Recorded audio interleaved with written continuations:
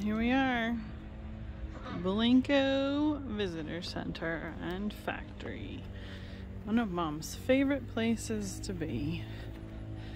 You can see in the shadows there, they have blocks of Blenko glass in the fence. But unfortunately, I gotta put my mask on and I'm not used to filming and doing that at the same time, so I'll see you inside, guys. Okay, so I'm upstairs in their museum portion and they have examples of their beautiful designed stained glass windows. And one of the really cool things is that our connection to Blenko is that the Air Force Academy Chapel's stained glass windows on each one of its peaks are made with Blenko glass. So it's really cool to be here and to look at where it comes from. So I'm going to show you a little bit more around the museum up here. They have a little bit of history, like if you can see, they've put dates on their pieces here. This looks like we have 2020 over there, over in the corner, all the way back to about 1980. Representative pieces in this case. They just have some really neat modern designs. Even that one's from 2017 and it's very mid-mod styling. I love the decanter bottles. I'm gonna take you over here. This is representative of a couple different artists. So Emma Walters and Andrew Schaefer, both from 2017 to present time, designing here at Blenko. I think this case is basically showing you some of their current colors that they're pouring. So the blues and cobalts and that yellow or orange color, which they call pawpaw, is their specific name here at Blenko. It's similar to Amberina, but it doesn't quite go to that red, ruby red color. It just is in the oranges to the golds. It's very pretty coloring. Take a look at these pieces. Let's see if I can get some without the glare. You'll probably see my reflection. These are huge. Okay, so up there, what, they're 6 foot, 7 foot tall cases. So these pieces in there are probably 3 to 4 foot each, the tall ones. Beautiful decanters, floor decanter right here, bases. Take you over here, just back up so you can just see the majority of the pieces. So we have Don Shepard, Joel Myers. They're designers in the 60s and 70s and 80s. Lots of clears and blues, browns. This is interesting, some of the animals. Look at that giant epergne. Nice pieces. This is Winslow Anderson's work from 1947 to 1954. You've seen those horns before. They did those in lots of different colors, like a cornucopia horn. The fish is very traditional Blenko piece form. And look at that punch bowl set. Amazing. Here we have Colonial Williamsburg pieces up to the early years. Looks like in 1929 to 1946. I do believe that Blenko celebrated their 100th anniversary. I think it was in 2018 when we were here for the very first time. So here's another couple current artists, or closer current. Some are current, some are not. Some of their figural pieces are amazing. You see this kind of glass working is really pretty cool. So look at this silhouette base. That's amazing. That's blown into a mold to get that look. Just gorgeous. All right, and here's their last couple cases. Wayne Husted, 1953 to 63. And some more representations of their stained glass. And this is what they look out on, in the back section behind their factory.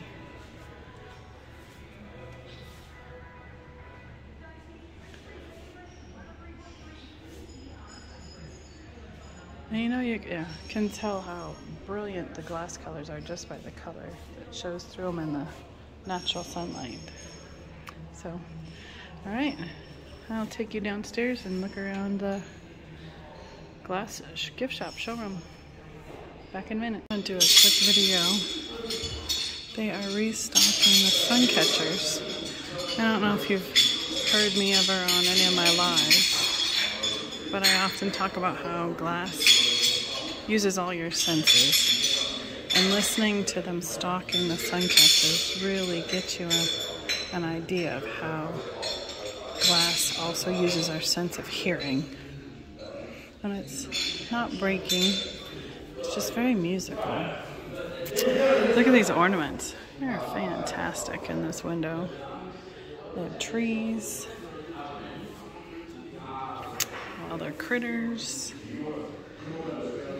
more ornaments, paperweights, bookends. They have a large collection of mushrooms right now. Here's what she was stocking. That was making all that noise. So look at these, they're just amazing. I might have to pony up and buy me a mushroom because these are fantastic. And here's a view of the room. Definitely a sense of sight. Definitely the sense of hearing. When you touch the glass, you can really tell the difference because of the weight of the glass that they have here at Blenko. They use, it's just a little bit heavier because it's handmade, hand poured, and it's not something that they have to ship like across overseas, so it doesn't have to worry about how heavy it really is. So, fun stuff. I'll see what else I can find here in a little bit. Something else that's pretty cool is even the finials on their displays are pieces of blown glass. This is twisted, and these ones are similar to like their stoppers. You can kind of tell how sturdy the glass is just by hearing it hit the floor. And it's amazing to just see it in the sunlight. Gorgeous glass. Here's another angle of their traditional classic water bottle shape. The mini and the regular. So I'm just going to walk around and let you see some of the glass. Look at these amazing lamps. Big pieces. These are really cool because they're called lunch bag bases. Their color combinations are spectacular.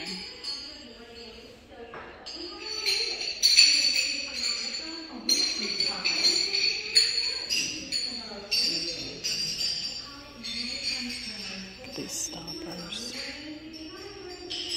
Man. Amazing. Look at this. This is Mom's favorite. Pawpaw and Cobalt. Beautifully displayed together.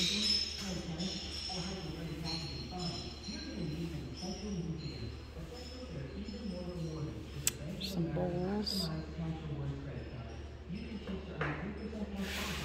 Decanters. Thank you so much.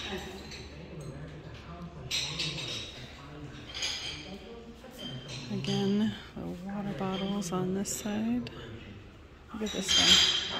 That pawpaw in it. Beautiful. Some more ruby. With some clear. This collection here is some that amberina. This is like Celeste blue kind of color. Look at this stopper. I mean, it's bigger than my hand. And the stopper is, I think, priced separately. Oh yeah, look at that. It's amazing. Okay, that's pretty much the whole place. I'm trying to remember to show you what we all pick out. Cool things. is they have their glass displayed outside in the garden. These are all bricks laid out as an edging. They've got their decanter stoppers out here on those rubber coated rebar sections. Ooh, grasshoppers. Look at how gorgeous they are.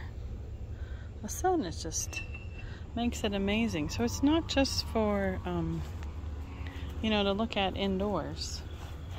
They made this one into a little bird bath. Ooh, look at the dragonfly. They even like the glass. There's a cobalt one over there. Another one here with a blue stopper, a bowl. They just have it out everywhere. And here's another example of their fence back there. That is the factory. And there's a walkway right up there. I'm gonna see if I can go up there and watch for a little bit, see if they got furnaces going or not. But here's the rest of the backyard with the, all the bricks in the paneling. It's beautiful. It's one of their old molds, half of a mold actually. They use wood molds here, not metal. So over time, as it burns out from the heat of the glass, I mean, they soak them in water and they use them over and over again, but they start changing shape slowly over the years as they use their molds. Oh, we're walking out towards the factory floor where you can look at. I've been told they're not doing any glass right now, but we're gonna come up and look at it and talk about another sense. You can smell the fire, the gas from the fires of the furnaces. So we're almost hitting all of them. The only thing you can't do is taste the glass, I guess. But doesn't it look like candy? These are all their colors in big bricks that they put up for display to see what colors they have had or still making, whatever. This is